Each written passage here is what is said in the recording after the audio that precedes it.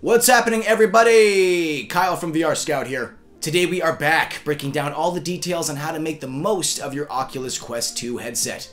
So far, the Quest 2 has developed quite an impressive library of AAA games and apps. From original titles such as Phantom Covert Ops to PC VR ports like The Walking Dead, Saints and Sinners, there's pretty much something for everyone on the Oculus Quest 2.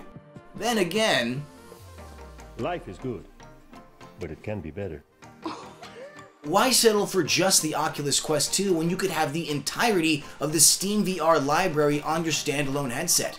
Today we're going to be discussing the best, cheapest, and easiest ways of accessing SteamVR content on your Oculus Quest 2 headset. Before we get started though, it's important to note that you do need a VR-ready PC in order to access PC VR content on your Oculus Quest 2 headset. That being said, here is our super simple breakdown.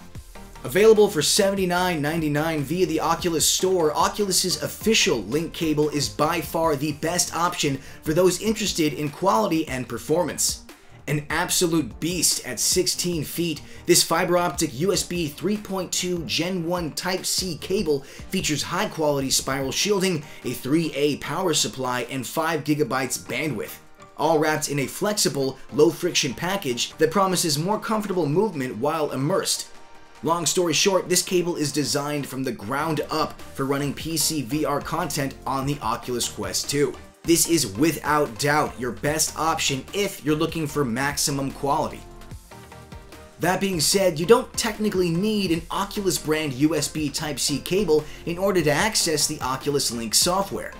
Many third-party cable manufacturers, such as Anker, offer more affordable alternatives to the official Link cable. Thanks to several updates, pretty much any USB Type-C cable can be used with the Oculus Link software, though we recommend a length of at least 15 feet. This ensures you have enough slack to properly move throughout your room-scale space. When all else fails, you can even use the cable that came with your Oculus Quest 2. How's that for convenience? But maybe you're concerned less about quality and more about comfort. Those looking to ditch the cord altogether will want to check out Virtual Desktop. It's easy to set up, affordable, and runs way better than any other options we've tried so far. A recent update even enables PC VR streaming at 90 Hz.